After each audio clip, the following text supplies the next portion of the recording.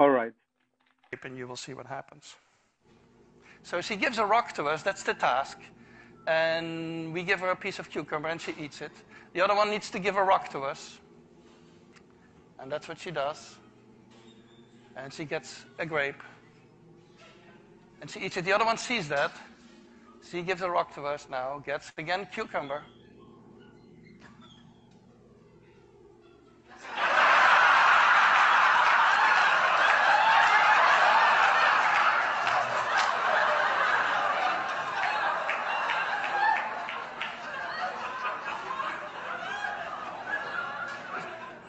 She tests the rock now against the wall. She needs to give it to us. And she gets cucumber again.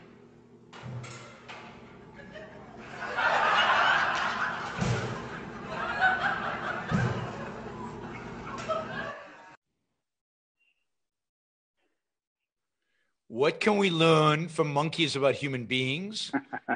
And what is the fundamental difference, if there is any, between monkeys and human beings?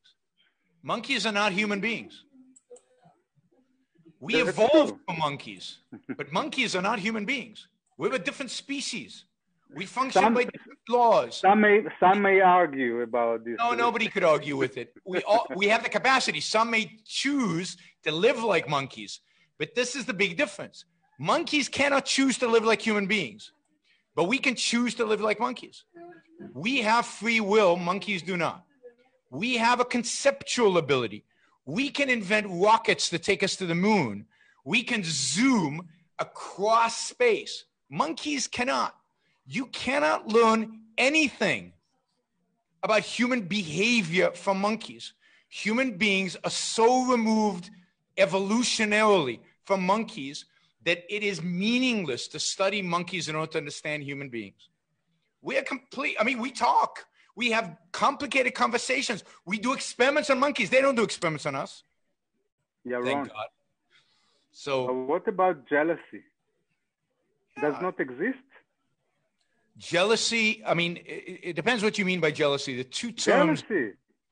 I know that you are right, but I'm jealous. It's painful in my stomach when you have jealousy is something we learn. It's not something that's ingrained in you. You're not born jealous. It's something you learn. And some of us are not jealous. Am I jealous of Bill Gates's billions? No, not at all. I live a good life. I have what I have. I wouldn't swap my life for anybody's life. I don't want Bill Gates's life. I like my life. I'm not, I might be ambitious to be wealthier and to have a bigger house or bigger, but it's not because my neighbor has it. People who always want what the neighbor has are miserable people. They're unhappy. If you live your life based on, I want to be like that person. You're always looking at other people. You're going to be miserable, but not everybody's like that. And that suggests that it's not wired into us. It's not how we are as human beings. It's learned, and it can be unlearned. And to unlearn a lot of that bad stuff, I recommend reading Ayn Rand. Look, it's not that I support jealousy as a virtue, but I think it's human. Maybe I don't. I think it's human. Bad. I think it's bad ideas. I think it's bad ideas that make us focus on the other instead of focusing on ourselves. I'm not jealous of LeBron James's ability in basketball. But even young kids, you see with young kids when they jealousy is not competition. I'm competitive. If I got on a basketball court with LeBron James, I would play against him, knowing I would lose. But I wouldn't be upset by losing to him. But we're competitive. Competition is different than jealousy. Young children are competitive, and their parents teach them to be jealous often, because the parents are jealous, and we teach our children to be jealous. We also teach our children to share. We teach our children to be good socialists, right? But we don't share as adults, right? Your young kid is playing in the sandbox with his little cars, and some strange kid comes up and says, "I want to play with the cars." And what do the parents says? You say, "Go, you got to share. You got to share." Why? Why should the kid share? I mean, you could trade. I'll give you my truck if you have I don't know, a sports car or something. And you won't share as an adult. If some stranger came up to you and says, "I want to borrow your car right now," would you give him the keys? Of course not. And you think your kid doesn't know that and doesn't know you're a hypocrite? that you want him to share, but you won't share? So we teach our kids little subtle things about the big world and about what we expect from them that we don't even know we're teaching them.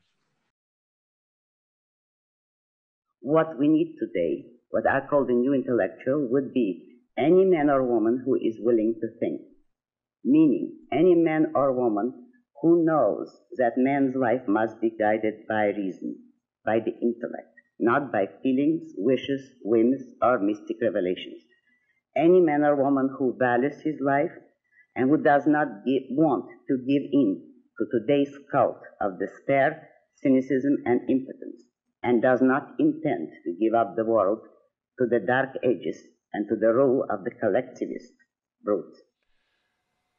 All right, before we go on, reminder, please like the show. We've got 163 live listeners right now, 30 likes. That should be at least 100. I figure at least 100 of you actually like the show. Maybe there are like 60 of the Matthews out there who hate it, but at least the people who are liking it, you know, I want to see a thumbs up. There you go. Start liking it. I want to see that go to 100. All it takes is a click of a thing, whether you're looking at this. And you know, the likes matter. It's not an issue of my ego. It's an issue of the algorithm. The more you like something, the more the algorithm likes it. So, you know, and if you don't like the show, give it a thumbs down. Let's see your actual views being reflected in the likes. But if you like it, don't just sit there. Help get the show promoted. Of course, you should also share. And you can support the show at JeronBrookShow.com/support, or on Patreon or Subscribestar or Locals, and show your support for the work, for the value hopefully you're receiving from this. And of course, don't forget, if you're not a subscriber, even if you just come here to troll, or even if you're here like Matthew to defend Marx, then you should subscribe, because that way you'll know when to show up. You'll know what shows are on, when they're on. You'll get notified, right? So, yes, like, share, subscribe, support. Like, share, subscribe, support. There you go. Easy. Do one or all of those, please.